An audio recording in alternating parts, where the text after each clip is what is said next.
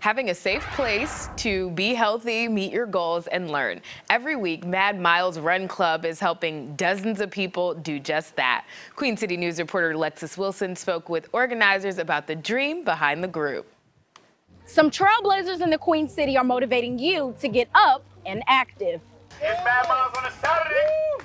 Ooh, Mad Miles Run Club is a lot of things, I will say. But first and foremost, it's a safe space for people to come to learn about running, to enhance their running, and to build a community in a nutshell. Cornell's love for running sparked the idea to have others join to run a mile a day, every Tuesdays and Saturdays at Camp North End and Elizabeth Park.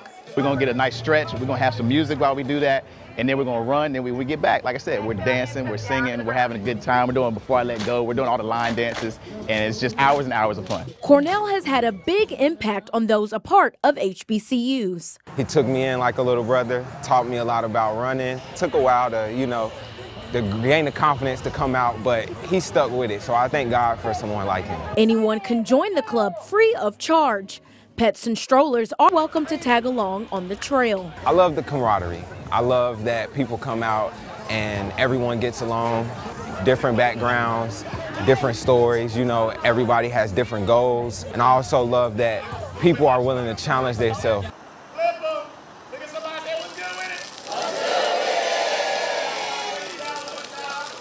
And it's not about how fast or slow you go. It's about accomplishing a goal with the support of those in the community. With your QC checklist, I'm Alexis Wilson.